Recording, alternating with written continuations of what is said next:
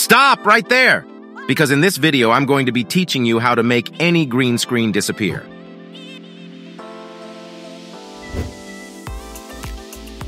So today I'm going to be teaching you how to key out a green screen in Davinci Resolve using the Ultra Keyer.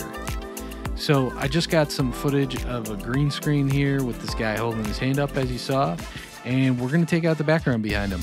So just jump into the Fusion page on whatever clip you got, and then we're going to attach a node after our Media in One node. So hold Shift and Spacebar and type in Ultra for Ultra Keyer, and we're going to go ahead and select this and bring it on in.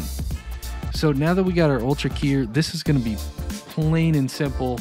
We're just going to grab this little dropper here and bring it to the background of the green screen, let go, and now you got it just like that. But we're going to run into a little bit of an issue on this clip, jumping back into the edit page.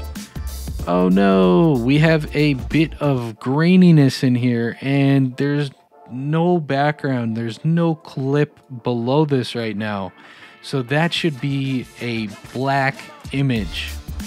So if you want to fix this up, we can go ahead and head back into the Fusion page. This is actually going to be pretty simple to clean up in most cases. There's a couple different ways you can do it, but I'm going to show you how using the Matte tab.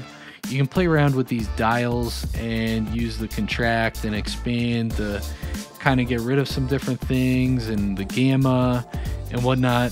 But the way I usually do this is by cranking up the threshold, but right now you can't really see what's going on. So I'm just going to turn on the alpha output, and then we can crank up this threshold, and as you saw right there, it got rid of all the graininess and just left our subject. So we can come back in here and you can see it is just a straight black background and the green is gone. So we can pop a background on underneath it.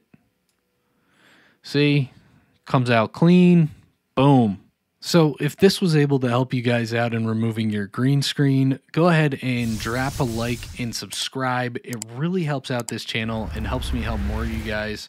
And if it did not, go ahead and check out this other video on the Delta Keyer. Maybe this one will help you get rid of your green screen. Go check it out. I'll go link it somewhere up above.